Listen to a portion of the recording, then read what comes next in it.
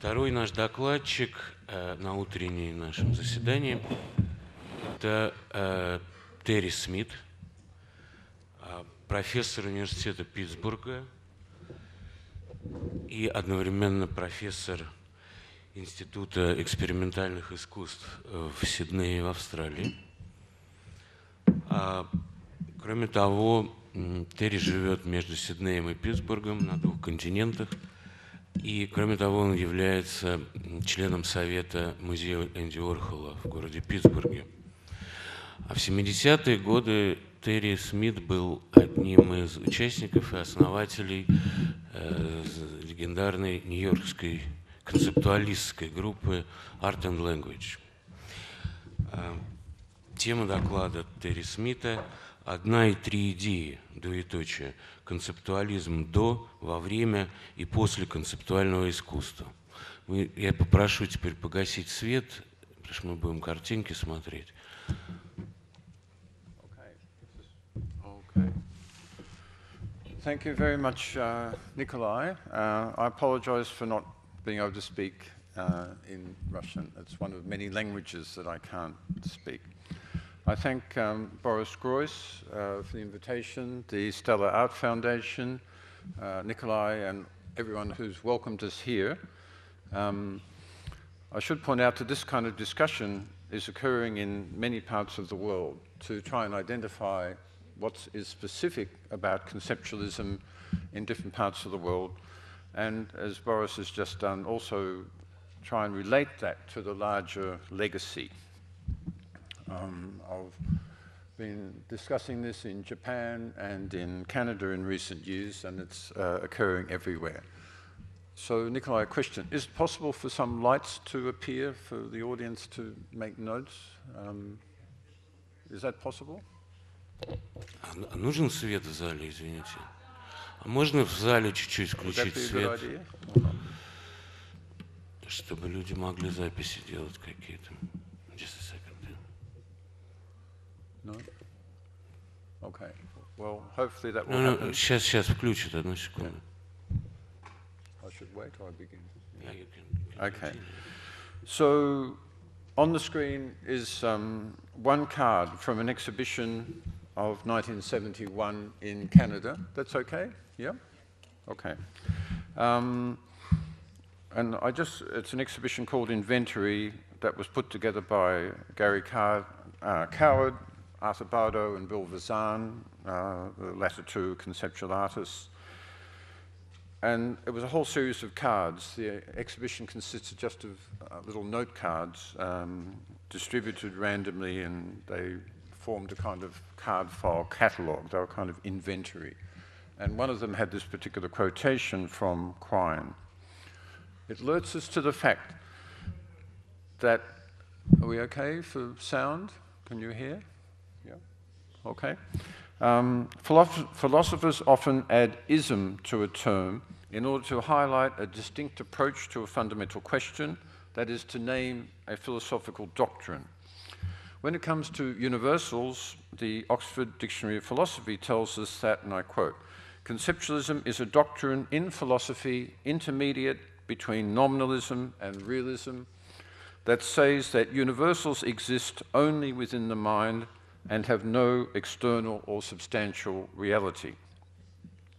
So the term conceptualism is a standard term in philosophy. There are other definitions to it, but the point about philosophical doctrines is very clear.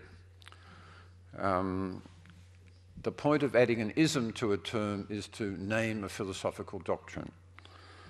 For art critics and art historians and artists, however, isms have a different purpose. They name movements in art, broadly shared approaches that have become styles or are threatening to do so. During the heroic years of the modern movement, when critics, artists, or art historians first added ism to a word, they usually meant what the suffix usually means in ordinary language. That's to say, X is like Y, even excessively so. With ridicule as their aim, they highlighted a quality twice removed from the source, from authenticity. So Impressionism and Cubism were derogatory terms. But their success as names led to a plethora of isms in the middle of the century. By the 1950s and 60s, anyone could generate an ism, and too many artists did so in their efforts to link their unique and often quite individual ways of working to what they or their promoters hoped would be market success or art historical inevitability. So when the artist Willem de Kooning, at a meeting in New York in 1951, said, "It is disastrous to name ourselves," he was a lone voice which was quickly silenced by the tide that named everybody present abstract expressionists. By the 1960s, this kind of naming had become so commonplace, so obvious a move, and such a sure pathway to institutionalization and incorporation that many artists sought to avoid it. It seemed to invite being comfortably slotted into a history of modernist avant-gardism that had become ossified. In the 1970s, for example, artists who were driven primarily by political concerns consciously blocked efforts to designate their work as belonging to a political art movement. So they anticipated what Boris just told you a few minutes ago. But we blocked that because we knew that once what we did was named political art, that would be really the end of it. But for some artists who were long excluded from any kind of historical recognition, this was a risk worth taking. So feminist artists during the 70s emphasized their feminism precisely because it connected their practice to the broader social movements to vindicate the rights of women. But artists, the group of artists who were most aware of the powers and the pitfalls of exactly these processes were conceptual artists. And we refused to embrace the term conceptualism during those decades. We were, however, happy to use the term conceptual, small c, conceptual, for work, and to tie this to the art that we were making because questioning the concept of art was precisely the main point of the practice. We also foresaw that the tag conceptual art, capital C, capital A, would inevitably be associated with the work and thus tie it too closely to art, to the idea that our art had resolved the problems which it was setting. The goal was to keep art practice at a critical distance from the institution of art while having art as the focus of the work. So we therefore sought to undermine the naming of the work we were doing by adopting one or two strategies. One was to insist that the term conceptual, capital C, be applied so broadly that it became meaningless, in other words, to any art that was no longer governed by a traditional medium, or applied so narrowly to only language-based art that dealt with art per se as to offend everybody else except ourselves.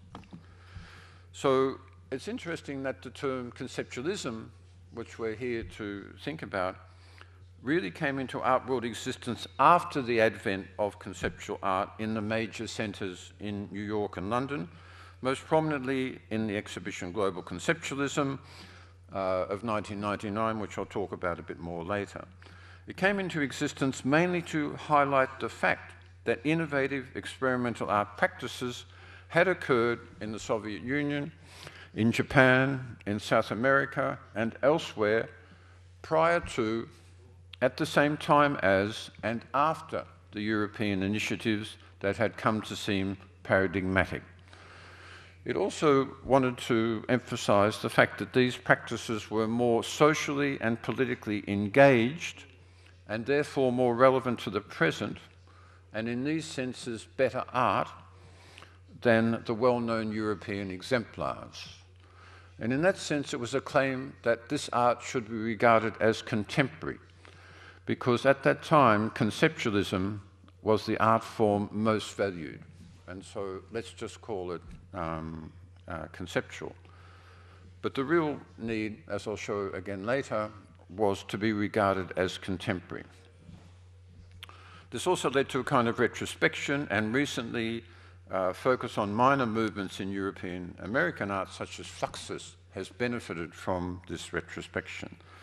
So in the main part of my talk today, I want to go back to some remarks made by some of the key artists at the time. I wish to revisit the terms conceptual art, capital C-A, and conceptualism as pointers to what was at stake in the unraveling of late modern art during the 1960s and to art's embrace of contemporaneity since then. So I'll talk in three parts. I'll say three general things. I'll ask what was conceptualism before conceptual art, during conceptual art, and after conceptual art, capital C-A. And I'll show that there were usually there was at least one, usually two, and sometimes three concepts of conceptualism in play at each moment. These were in play differently at different times and at different places during each of these moments. So let's begin from the question seen from within orthodox art historical narratives as a matter of the meaning of style, which is a concern of art historians, starting from before conceptual art was named as a style and before conceptualism had any currency. And let's see what counted as conceptual art in that circumstance. I'll show you a work of Joseph Cassous from his Art and Ideas series. Ian Byrne, conversation with me during an art language discussion. Actually, it was in his house, away from an actual discussion. He said in late 1972, looking at works such as this by Joseph, which as you know is a dictionary definition of the word art, if these works were made in 1965, like Joseph claims, they were pop art. If they were made in 1967-68, when they were exhibited, then they are amongst the first works of conceptual art, strictly speaking. In his essay of 1970, Conceptual Art is Art, Ian Byrne gave these works the latter dating and characterized them as key examples of the strict form of conceptual art because they were analytic of the nature of art, their minimal appearance being, of course, of minimal relevance and of no distraction, as Boris has just pointed out. Now, why did an artist, Ian Byrne, with such a critical attitude towards orthodox art history and its puerile dependence on style terms, why did he apply such a crude criteria to the work of a close colleague? Joseph's response is outrage at applying such anti-conceptual criteria to his work. I discussed it with him a month ago in New York, and he totally blew up during the dinner we were having. He said, for Christ's sake, I was an art student, I had the ideas at the time, I didn't have the resources to realize them. When I did have the resources a few years later, everybody was dating their work to the moment of the conception of the work. That was the new currency. So, in a larger picture of the shift from modern to contemporary art, this indicates the importance of contemporaneity, of exactitude to the moment. 1 and 3 Chairs' famous work is pop-like. You could see this as a work of pop art in the sense that it's a statement about what constitutes a sign. It's there all at once. It's as obvious as a Warhol icon.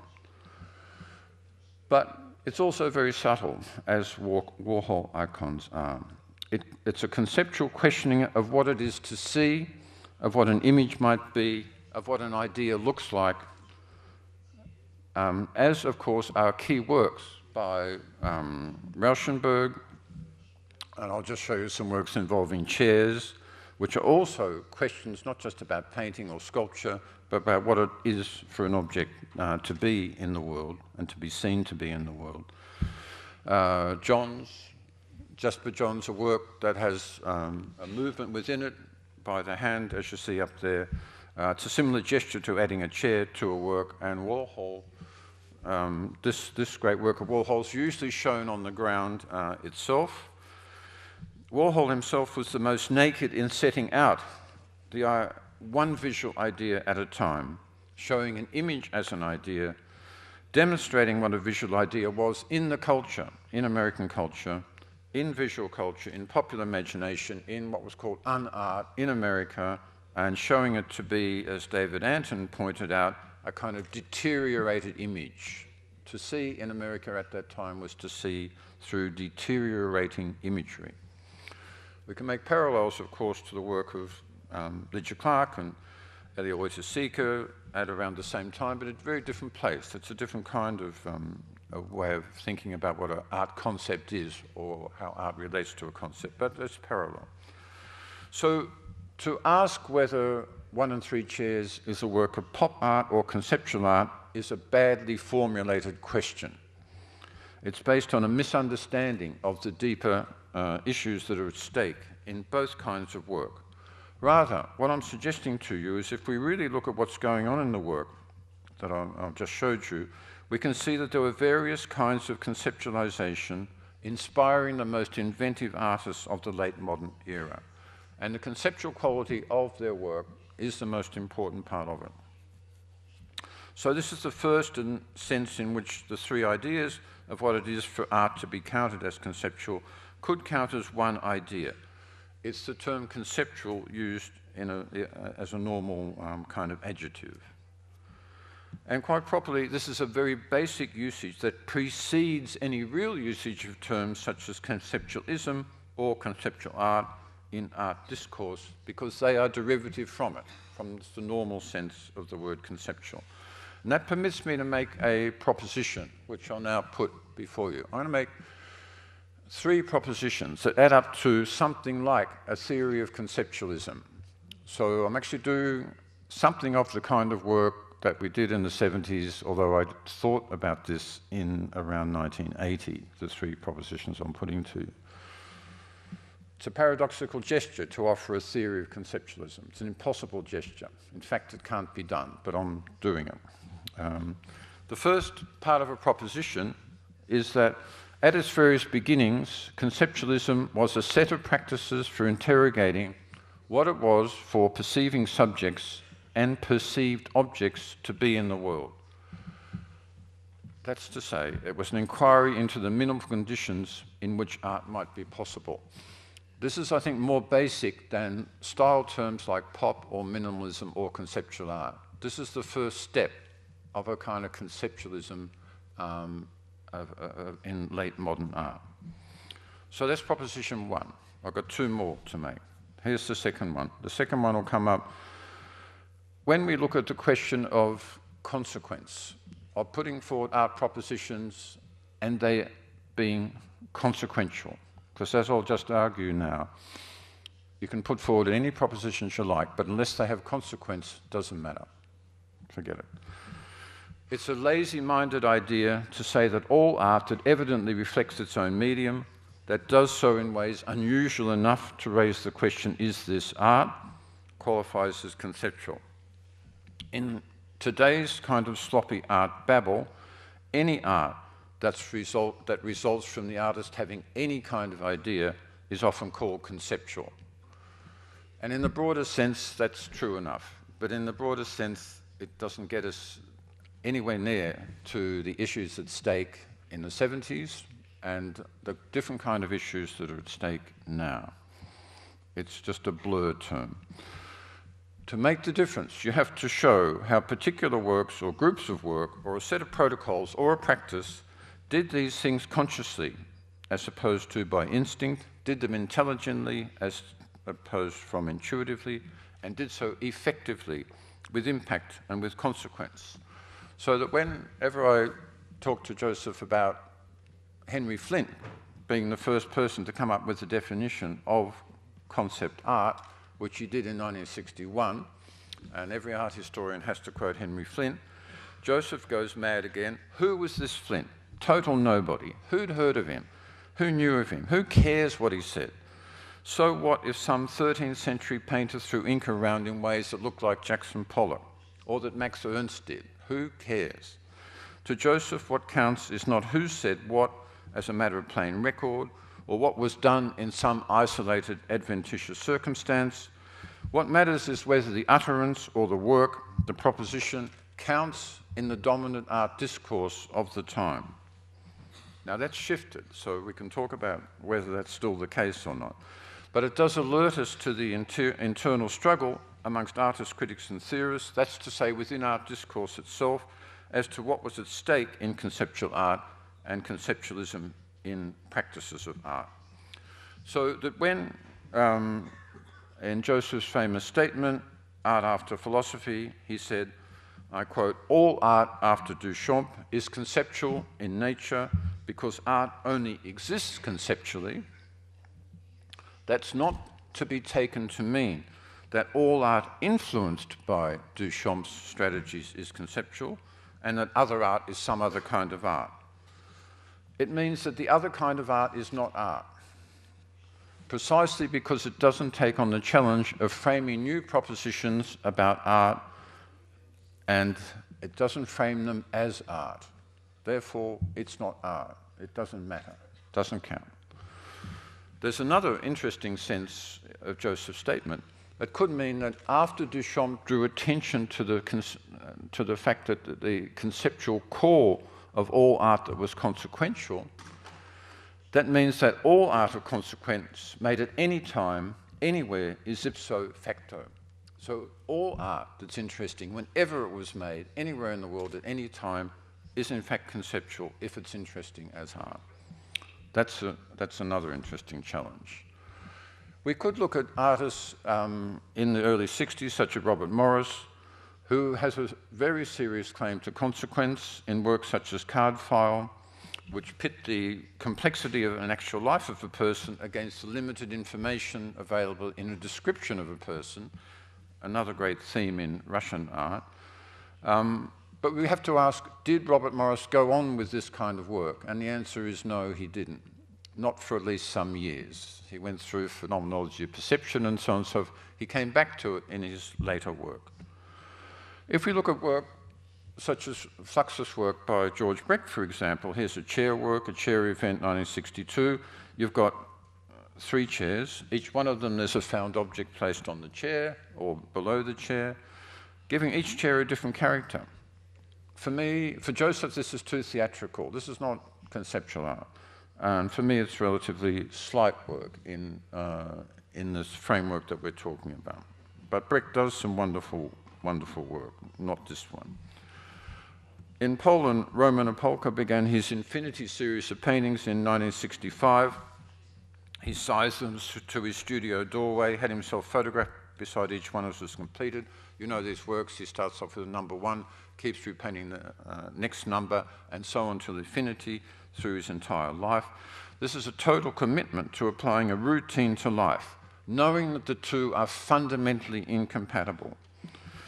This occurs all over the world during that time, and to me, it's one of the great legacies of conceptual art that makes an art practice distinct from a life practice, a practice of not just randomly or self-indulgently taking your own photograph and putting it on the web, but committing yourself, for example, to take a certain photograph a certain time every day and doing it for the rest of your life.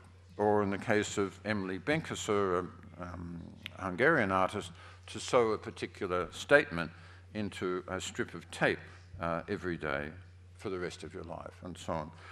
We're getting close to the core of a kind of conceptualism that's worthy of attention for serious young artists today. It's to do something with rigor, but without cause, and to have a kind of implacable commitment in the face of meaninglessness. That distinguishes, I think, an art practice, or starts to distinguish it from an everyday life practice.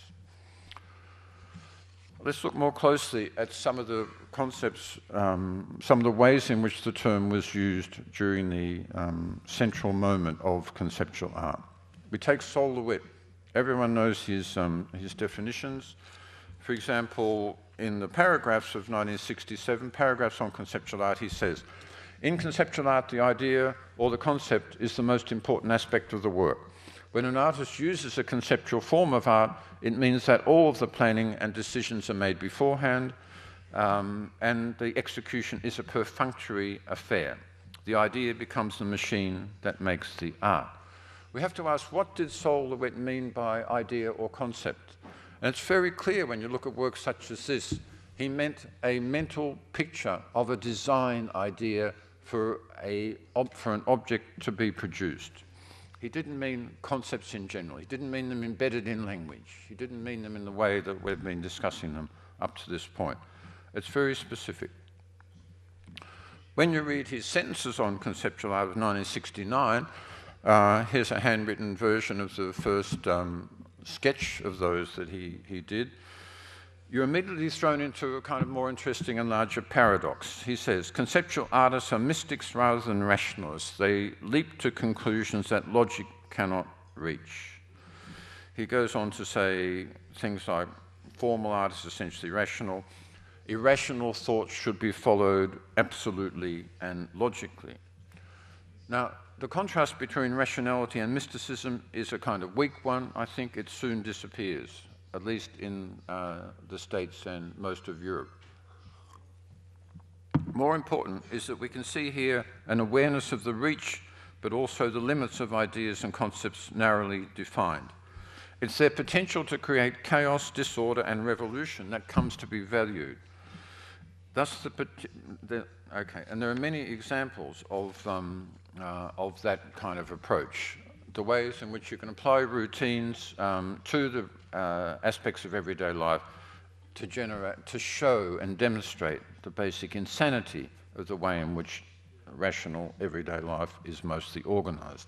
And for example, the Canadian group General Idea here produced this figure of the organization man as nuts in their work called Pilot of 1977, and a white-on-white work, a very minimal work. This is the work called White AIDS, number 3 of 1993.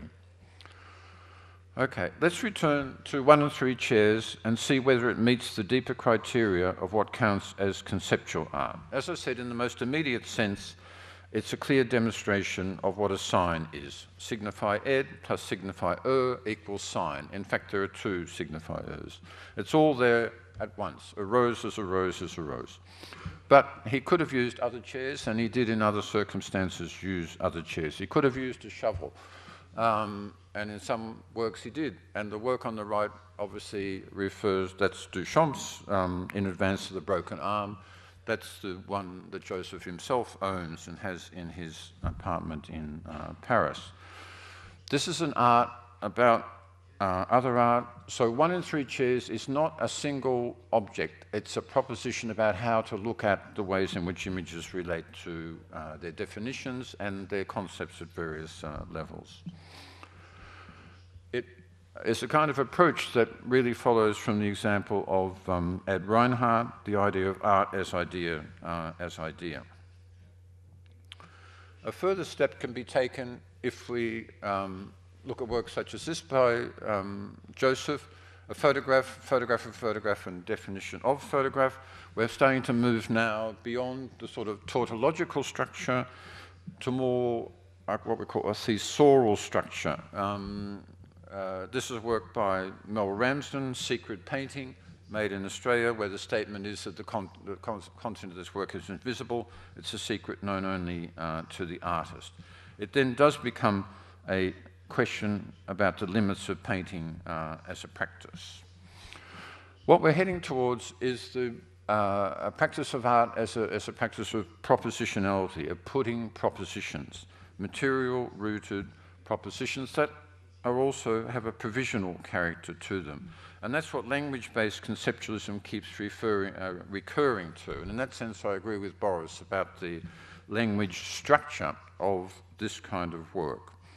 It goes to that as its core, as an example in this work by Dan Graham, March the 31st, 1966, which is a description of, if you like, spatial zooming to where he is at that point, from space through himself and out in the other direction.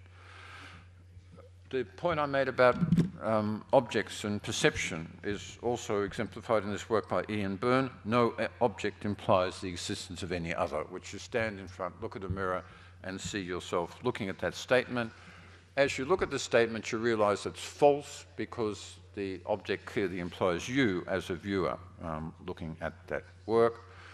Yoko Ono, and I'm sorry this is very hard to see, in 1961 already had this idea. This is painting to let the evening light go through, and that's inscribed on a sheet of glass which she hangs in front of a window for this particular work. Other works are a bit more resolute. This is Ian Byrne's Xerox book of 1968. And this is a book where each page is Xeroxed or photocopied.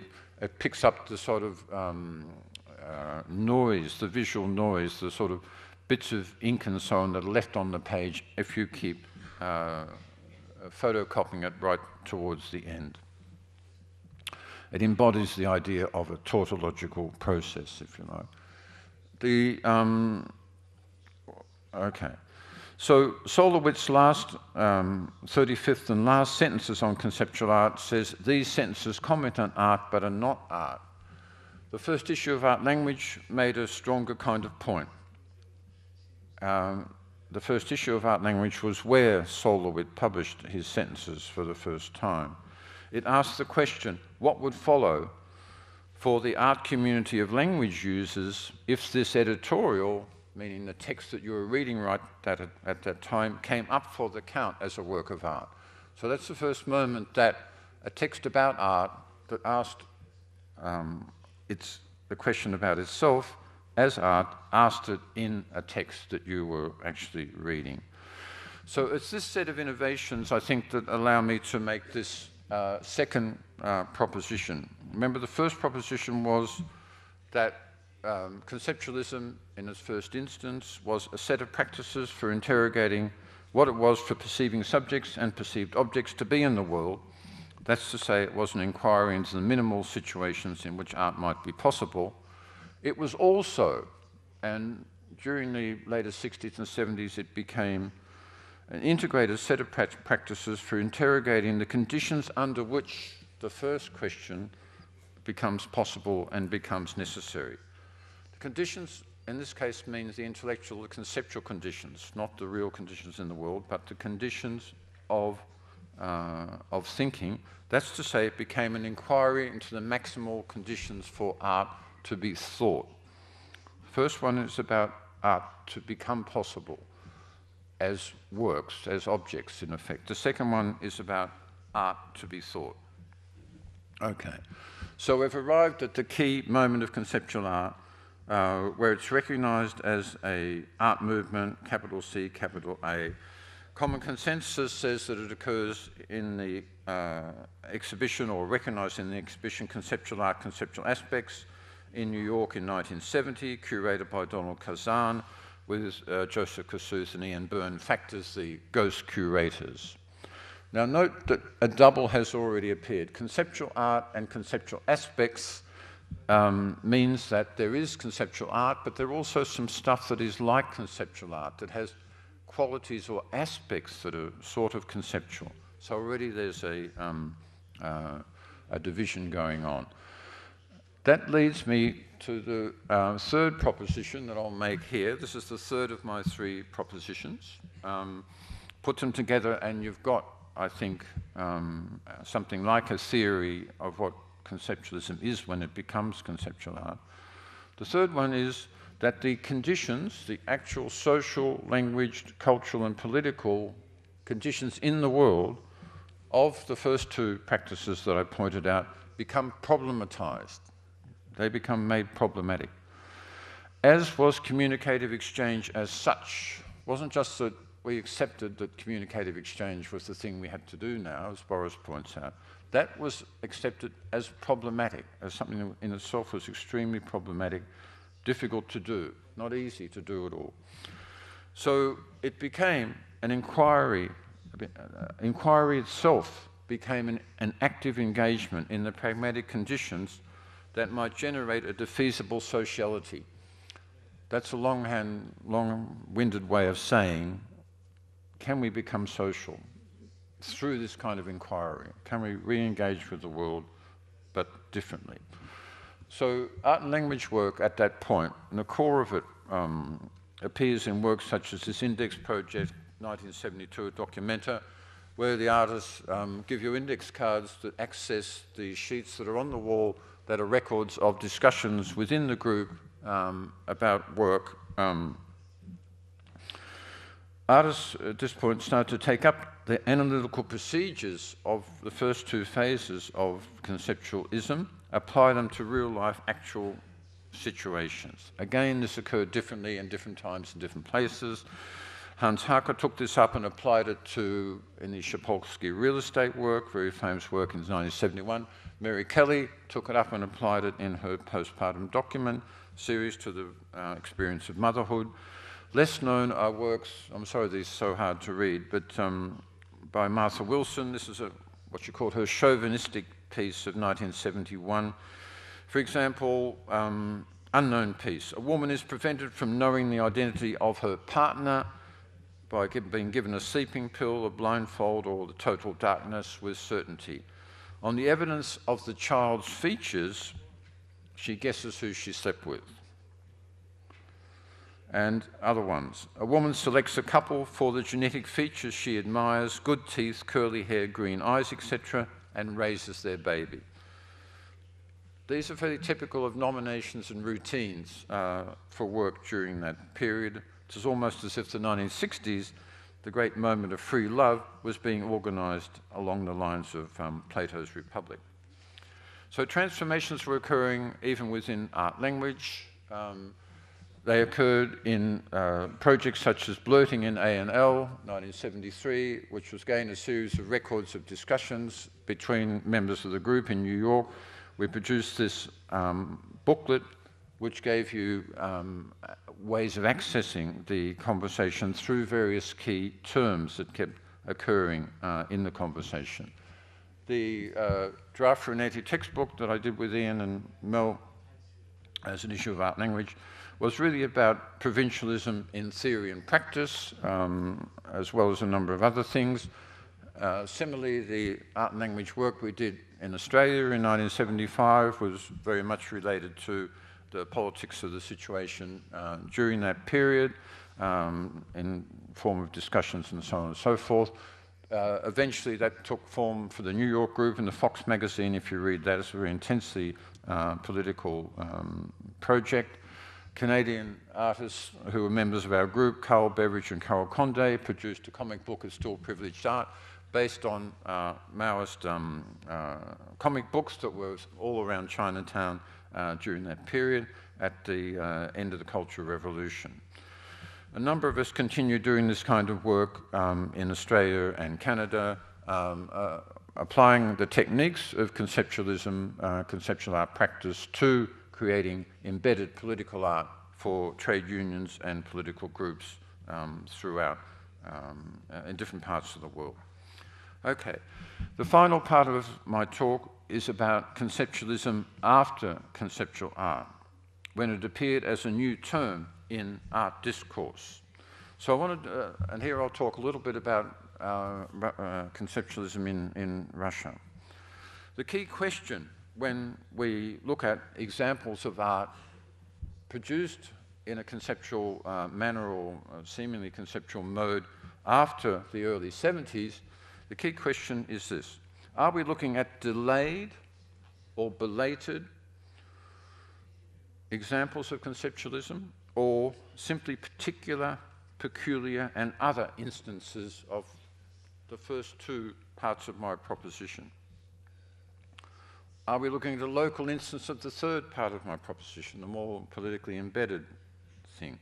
Or is there a fourth sense, one that should be added to the three ideas that I've already advanced? So my answers will be yes, no, and yes. We've got one and three ideas. The whole point about one and three ideas is that you can have contemporaneousness and non-contemporaneity at the same time. All right? So I'll explore two instances. I think when Boris Groys coined the term Moscow Romantic Conceptualism in 1979, he created a verbal artifact that I believe attempted to stand at the same critical distance from international art discourse and to its own circumstances of production that he understood the art itself to stand. First point. He was writing for readers in France who would presumably read it in English, but above all writing so it would be read here in this city and elsewhere in a clandestine fashion. He wanted to draw attention to how deeply embedded this kind of work was in the specific conditions of what it was to make art in Moscow, in small apartments for small groups, to an awkward, embattled, ironic inwardness, the inwardness of this work. Paradoxically, I get the sense that the artists involved wished to be anywhere but Moscow, actually wished to be out of this place, but could not be out of this place. You can tell me whether I'm right or wrong about that. So the first term, Moscow, is an irony, is a description, but also a non-description of where the thing is located. Secondly, in a society that ignored or repressed these artists and condemned to condemned them to the kind of resignation that filled what later in the article he calls the Russian soul, like a kind of lead balloon. So you have this so-called romantic conception of what it is to have a Russian soul weighing down on you like a lead balloon. The artist could only dream of being regarded as paragons of the heightened subjectivism that the German or the English romantics did. So romanticism, maybe from an external point of view, is about heightened subjectivism and its power and being recognized for having it. That was not what was going on, I don't believe, here in the later 70s and during the 80s. But dream is what the artists did. And why not? Because dreams are cheap. Dreams don't cost anything. They only cost your psychic. They have psychic costs. But you don't have to buy them or pay for them, at least for a moment. So romantic is not accurate specifically either, but it does have a very local sense and a very general sense, as Nikolai told me yesterday here. Finally, their art stood at a deliberate distance from the concerns and character of US and European conceptual art as I've discussed it. So by conceptualism, Boris, I think, meant that this art was like such art in its self-reflective character, but in reverse, precisely in its deliberate effort to be intuitive, elusive, and affective. In other words, to be non-conceptual from the point of view of strict conceptualism. So in other words, each of the three terms in Boris's concept had its opposite built into it. And that's why I think it's a very acute term, very exact term as an art critical artifact. I think he got it right. So in the 1989 issue of Ayar, the work by Bulatov was on the front cover. He offers the two definitions. First, the word conceptualism may be understood in the narrower sense as designating a specific artistic movement clearly limited to a place, time, and origin, by which he meant what I've been talking about, my second sense of, if you like, high conceptualism is what he meant. In the revised translation, that I believe is more accurate, he meant to say the last bit of the sentence is limited to a specific number of practitioners. The second definition is, or it may be interpreted more broadly by referring to any attempt to withdraw from considering artworks as material objects intended for contemplation and aesthetic evaluation. Instead, it could encourage solicitation and formation of the conditions that determine the viewer's perception of the art, the processes of its inception by the artist, its relation to factors in the environment, and to its temporal status. So this is very interesting. Those are very similar words to what you've just heard me offer you as a second proposition and a third proposition itself. And it's very interesting that I first wrote that kind of retrospective read of early 1970s, late 60s, early 70s conceptualism in 1980, 1 year after Boris wrote something similar here for you to read. So obviously the second description ties everything a bit more closely to the Moscow group, but of course it's more general in its character. The word romantic, as you all know, got dropped in the years after 1989, when this art, as distinct from modernist or informal protest art, began to be read as a prefiguration of the collapse of the Soviet system and as the basis for all subsequent art in Russia of any seriousness. That's another claim that some of you might want to dispute, but that's how it looks from outside the country. Boris's open-endedness also enables us to see that other artists carrying on the spirit of the Moscow Romantic conceptualists, albeit in unorthodox ways. And his key exemplars are Andrei Monastersky and the Collective Actions Group that dedicated itself, as you all well know, to actions that were a heightening of the specificity of everyday life while being at the same time scarcely distinguishable from it. But again, this is a more conceptual approach than the relatively unreflective immersion in everyday life that characterizes more contemporary art. Medical hermeneutics made work from speculation about whether such actions were indeed art or whether they were life. To me, the real parallels to works such as Ilya Kabakov's Answers of the Experimental Group, 1971, which Matthew Jesse Jackson says is the originary moment of Moscow conceptualism.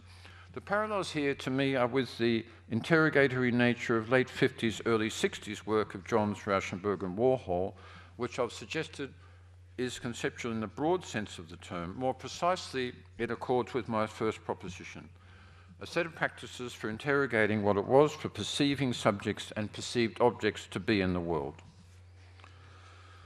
Moscow conceptualism is not consonant with my second proposition, exemplified by the Adornesque negative criticality of Kossuth and art, language, and so on. Yet it is in quite specific ways an instance of the third proposition. The fact that it was produced after the institutionalization and the wide publication of conceptual art means that one element in its makeup was a refusal of such art, a sense that to adopt its modes strictly would be irrelevant to local concerns and circumstances. So I don't see any artist working in the Soviet sphere as producing classical conceptual art in my second sense. I do see people producing work in the first sense and in the third sense, if you like. But it is inflected by the fact that the second sense existed and it was kind of refused.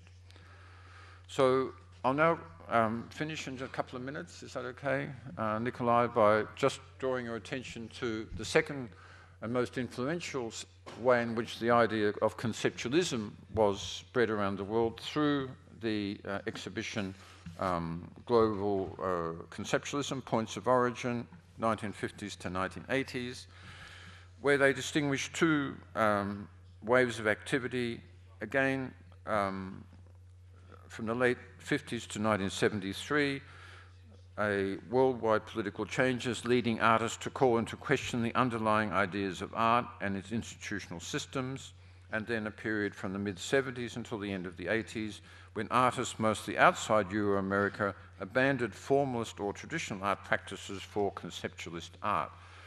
And we're running out of time, so I'll just give you a summary. This is a big claim that conceptual modes were in fact applied to what I would call this kind of third phase of conceptualism, and that kind of practice is as significant as art being produced anywhere else, and indeed in works such as Louis Kamnitz's Uruguay Torture series, that's absolutely true.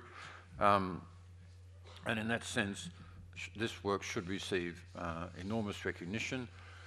The claim that most of it is conceptual is, I think, less important than the claim that it is significant and important political work that's about contemporary situations and contemporary circumstances, and in that sense it should be part of the history of contemporary art as it was appearing at this time. Whether it's conceptual in any strict sense is less important to the debate. So let me conclude with just a couple of remarks about the open-ended sense of conceptualism that's now become quite common, that any art that in some ways echoes the sort of work we've been discussing can be regarded as conceptual. And maybe, you know, that's fair enough. But as you can tell, for me, it's kind of crucial that these issues of consequence and these issues of a particular very deep and obsessive commitment to conceptual analysis really should be valued and whenever we call work conceptual. Otherwise, there are other words. All work does not have to be conceptual. Let me just conclude with a couple of examples. If you look at this relatively unknown work by Joseph, 1 and 5 clocks, 1 and 5 clocks, you're broken out of the absolutely tautological mode of object, image, and definition. That's become imprinted as almost a closed system in most people's minds about what conceptual art is. Here you find him searching and looking across definitions. The definitions, I'm sorry you can't really see them, but they're definitions not about time, they're about mechanization, and they're about materiality. So the definitions are much kind of, they're not as tautological as most of his work then became. So he's searching in this case, and we can compare it to a work such as this, that is becoming virtually iconic, entitled Perfect Lovers. What we see here is an effort, obviously it's an inheritance of conceptualism, and it uses the idea of repetition and the idea of an image to stand for an idea, in this case of time. The 2 clocks, as we know, repeat the idea of time in a mechanical way, but 2 clocks, even the most mechanical, will gradually slow down at a different rate. And eventually they'll show a slightly different time, and eventually they'll stop showing any kind of time at all. And Anton has just arrived on time. How are you? These 2 clocks are actually symbolic of the coupling of Felix Gonzalez Torres and his lover, who died of AIDS as he did shortly thereafter. So these clocks are really, they have a different kind of character to Joseph's ability to choose any kind of image and put next to any kind of work to make any kind of point, which is partly a remark that Boris very usefully made in discussion in London quite recently. Americans at that time had choices. As I say, in the 70s and 80s, people in advanced cultures had choices about what kind of art they would make and what they could do. In many cultures, people didn't have that kind of choice, definitely not that freedom of choice. In the case of this work, the only choice left for people in a time of AIDS was about the manner in which they died, including whether they died together. And to use one of Boris's terms, they could become comrades in death or even comrades of a dying time, which is what I think was going on. So you see, consequence is different depending on where you are and what time that you're in. And this, above all, is what we need to pay attention to when we are trying to think about terms such as conceptualism. Thanks very much.